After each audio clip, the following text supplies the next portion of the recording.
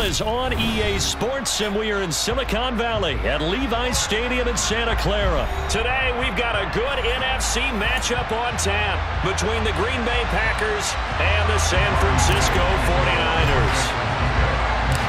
Robbie Gould's got it on the tee. He kicks it off, and here we go from Levi's Stadium. And we will not get a run back here to start. It's a touchback, and it will come out to the 25.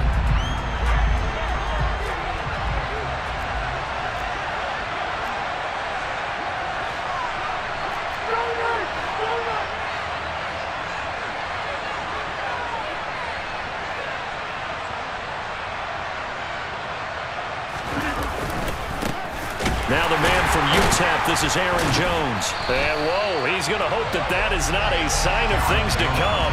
A rude welcoming to this ball game. A bad start there, a big loss on their first play from scrimmage.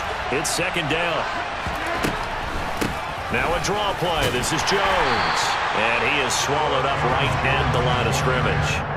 Nothing there, no gain, and now they're looking at a 3rd and 15.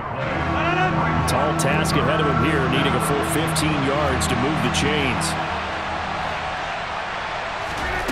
On 3rd and long, it's Rodgers. Lets it fly deep for Cobb.